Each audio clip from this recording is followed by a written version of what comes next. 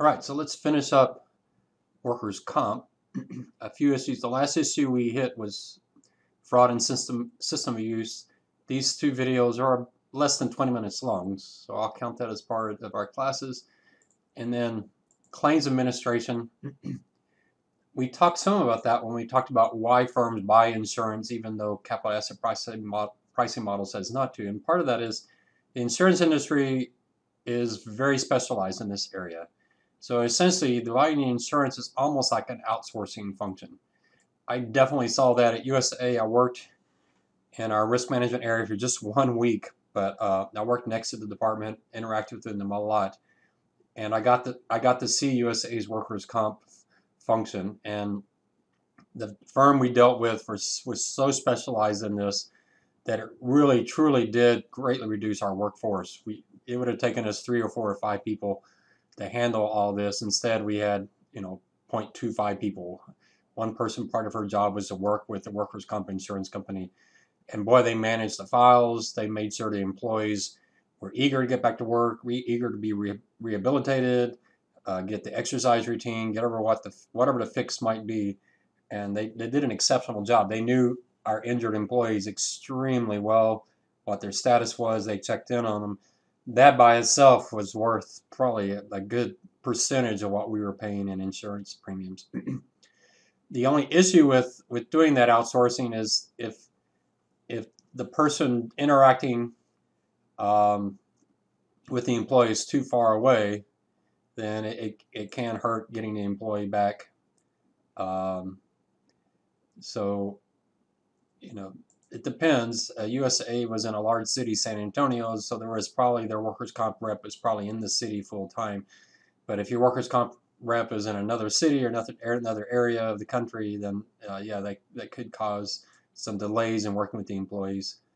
Um, so you have to react quickly because once employees become injured, there's a habit forming nature to workers' comp where if someone's disabled, they somewhat get used to that, and then it becomes very difficult to get them back into the workforce. So you really want to get the employee back within 6 months, or you might never get them back. If you don't outsource, you decide to do it all yourself, there are other services you have to provide that the insurance company has, like actuarial services. USA did have a few actuaries working for them outside of the insurance operations in their human resources area. They had one that did healthcare, and they had one that did their pension plan, but they did not have an actuary full time to help with workers' comp. So your goal is to get employees back as soon as possible. And that relates to the very last issue. Let me jump to the very last issue, return to work. Um, you have to create incentives for the worker to want to go back to work, especially lower paid workers who are maybe financially better off with workers' comp. They don't have to worry about losing their job because even if their firm goes under, their workers' comp continues to support them. Um, so a good return work program is going to focus on what the employee can do versus what they need to be able to do. So what is the job required versus what they're capable of. As you watch some of those videos, you saw people, pretending to have injuries they didn't have. Um, but that's important to the workers' comp. They need to know exactly what the employee's capabilities are, and then match the job requirements to the employee's capabilities, which means they may not be able to do the exact same job they were doing, but at least temporarily move them into another job so they're at least getting some productivity, and probably most importantly that they're still getting in the habit of going to work even if it's a lower functioning job. Um, you may need to provide rehabilitation services. That usually is very effective because the employees go to that and it gets into their mind that, hey, this is important. I've got to get better. I need to show some progress. So you have to work closely with the employee. Um, and if the worker has no desire to return to work, then the program may fail. So this is a bigger deal now than it used to be. It used to be firms would say, we don't want to spend money on rehabilitation services, but now many firms have done the cost-benefit analysis, and that's something that the workers' comp is willing to pay for because in the long run it actually ends up saving them money. And then number 8, boy, this is my one of my pet peeves. You've already heard me before. Why do we have disability insurance, health insurance, Why do we have all these coverages and so many different insurances? Whether it's your workers' comp, get it from your employer, you get it in part of your auto insurance. Why do we have all these different coverages? And so the idea of 24-hour coverage is the employee is just covered no matter what. The programs can figure out what it is, but the employee comes in and they just know they have disability coverage and they have health coverage and they have life insurance, and they don't go 3 different places. People don't ask them, hey, were you on the job when this happened? So they're all these programs are blended together. This is more common internationally. The reason it's a struggle in the U.S. is because of our federalist system. The states, the United States, are very powerful, and they have their responsibilities according to the U.S. Constitution. We'll talk about that a little bit later. So they're regulated by the states, whereas employee benefits are regulated by the federal government by ERISA. And the two simply do not work together. They don't have any incentive to work together. But boy, I would love something along this line of let's just merge all these programs together. Let's just make it part. If the firm's providing both disability and health care, then why make workers' comp a separate program where an employee has to figure out when they were injured? So anyway, that's workers' comp. One thing we mentioned with workers' comp, with the change in laws, change in the way we work, and I want to address autonomous vehicles here. I could have done it under auto insurance, but I actually think it works better here because I think you're going to see how autonomous vehicles could radically change the workforce. So on Blackboard, I had several articles on driverless vehicles. I want to walk through these. It might we'll see if we can get through this in this session, but autonomous vehicles, I'm sure at least a few of y'all will make this your paper. If you do this for paper 2, you can't just summarize the articles I provided. You need to find your own articles. The key is it needs to be related to insurance. You can have some background articles that give you some of the landscape of autonomous vehicles, but we need to focus on insurance. So I want to walk through self-driving cars overall in a generic way, what it will mean for us going forward, and then specifically what does it mean for insurance companies. So insurance companies have so far said autonomous vehicles will not have a huge impact on auto insurance. I disagree with that. I think it's going to have a very dramatic impact. But I think this is the key where I disagree with them. They say their idea is autonomous vehicles, only difference would be instead of us buying cars we drive, we'll buy cars that drive for us. I don't think that's true. I actually think people will no longer own their cars, and we'll see that later, that car ownership will become a thing of the past, and we will, instead of buying our car, we'll simply rent our car when we need it. And autonomous vehicles will not be as expensive as Uber and Lyft or taxis, because those services, a large majority of their cost is the driver itself. And so if you eliminate the driver, rideshare becomes much, much cheaper. The other thing the insurance industry argues, you might kind of list these out as we go, because if you're doing your paper, I think this list of articles actually covers the issues pretty well. So what the insurance industry argues is, okay, we may have fewer accidents, but severity is going to be more. And the reason they say that is cars are going to be loaded up with a lot more technology to do autonomous vehicles. Well, that's probably true. Again, if we don't own the car, then that becomes an issue for whoever the rideshare organization is that owns all these cars. But the other issue is all this technology that's being built for autonomous vehicles, that technology is going to come down in price, especially over time as more and more firms, there's one technology that's going to start dominating, somewhat like Microsoft with their particular software package with Windows. So over time, all these things will start merging. They'll all be sharing. Artificial intelligence is going to start helping. We're going to start finding that the technologies become much more standard, much cheaper, and so those costs should be coming down quite dramatically. So the insurance industry says, hey, you may actually need new coverage, like cyber coverage.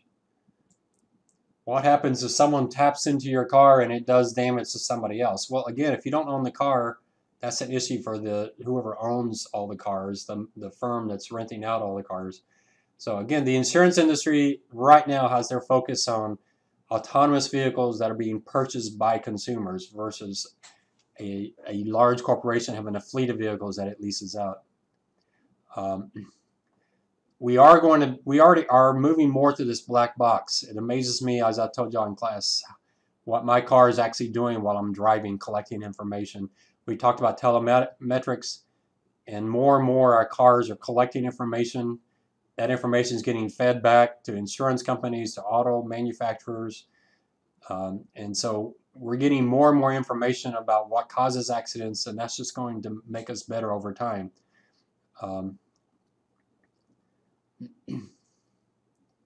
They say driverless cars could be on the road by 2020. It depends on what they mean by that. We do have driverless cars on the road.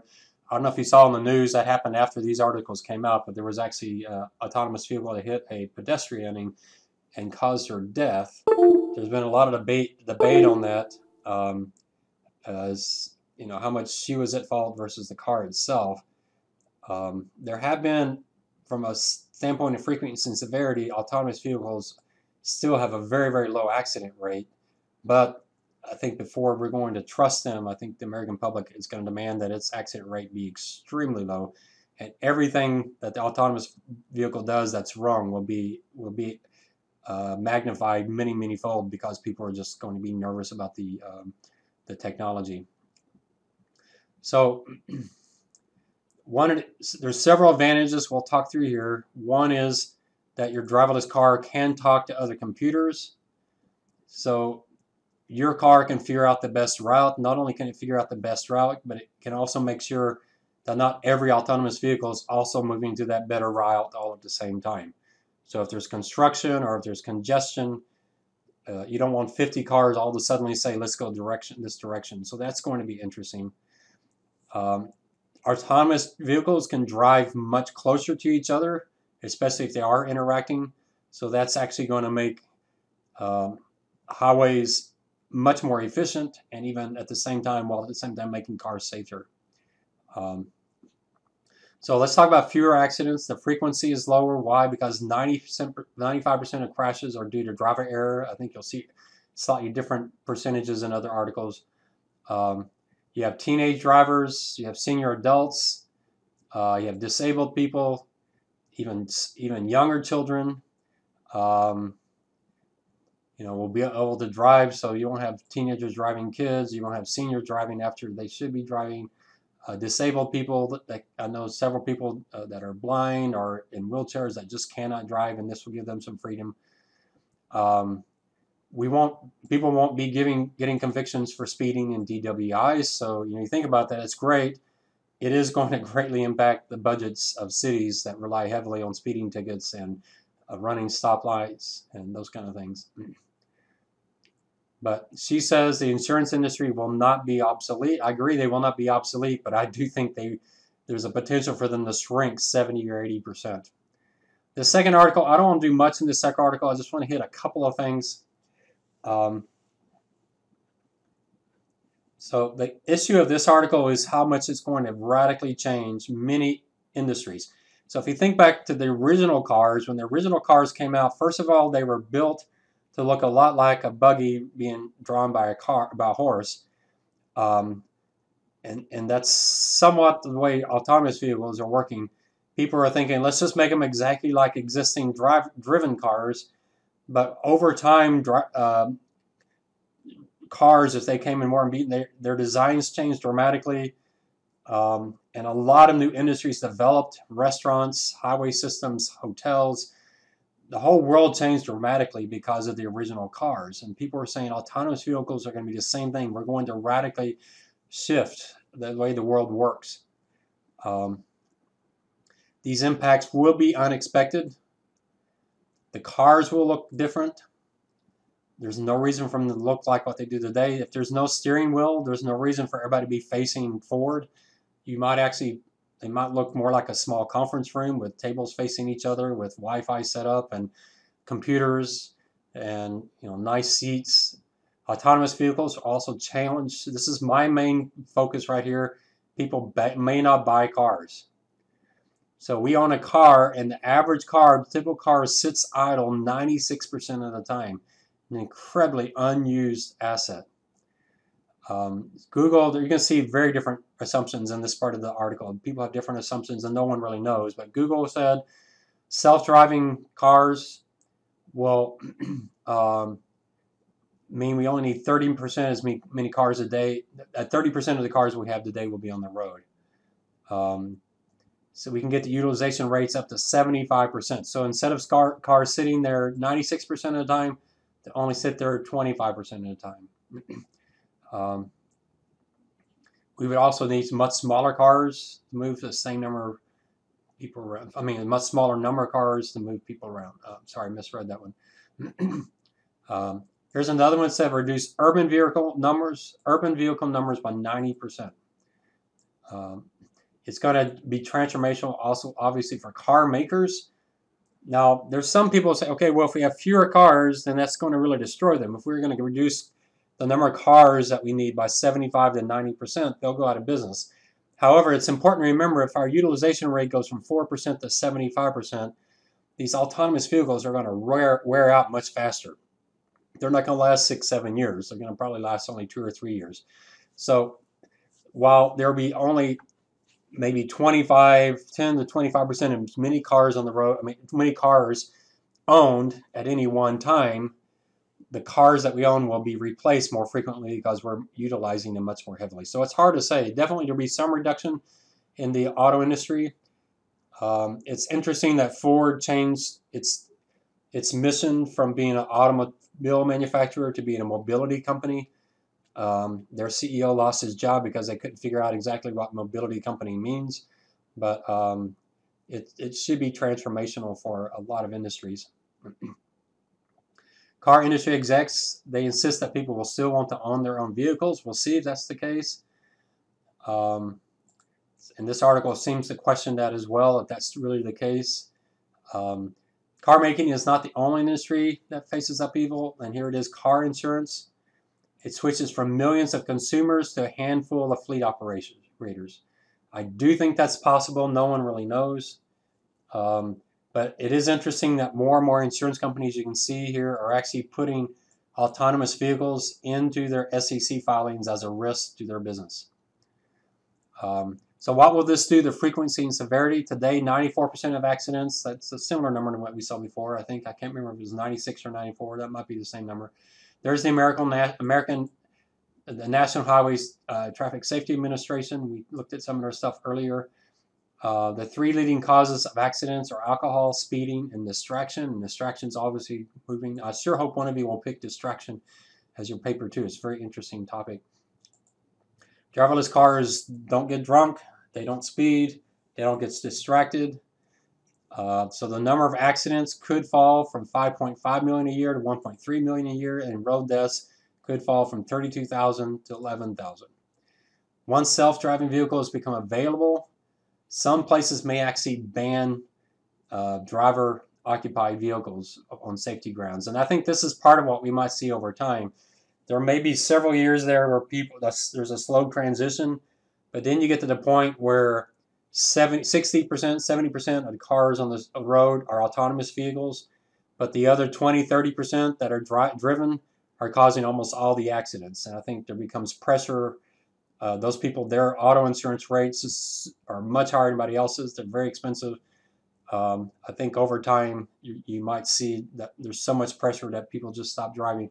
And it might be a generational thing too. Each age that comes up, kids get used to going at 5, 6, 7 years old, get used to going to school and going everywhere, going to dance class or whatever, to soccer, or going in an autonomous vehicle. Then when they get to high school, the idea of I want to get my own car and drive, that was, a big deal. And when I was in high school, that may not be that big of a deal for that generation. Traffic flow will improve. You essentially would be doubling road capacity because these cars can drive so much more efficiently.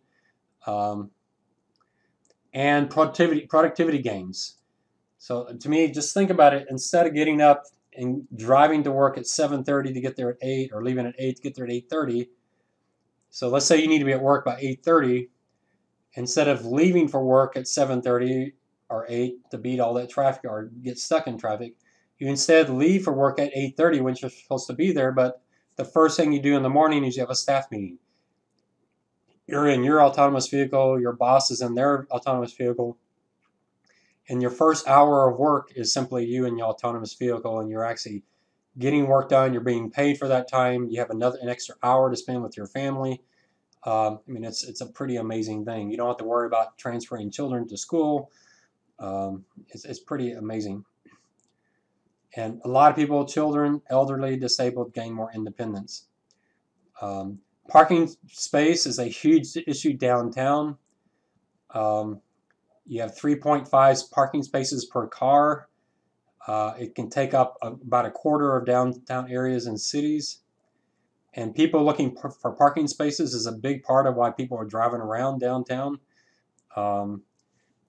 Autonomous vehicles allow more people to live near the city, but also allow more people to live far away from the city, because you're not wasting that time driving in.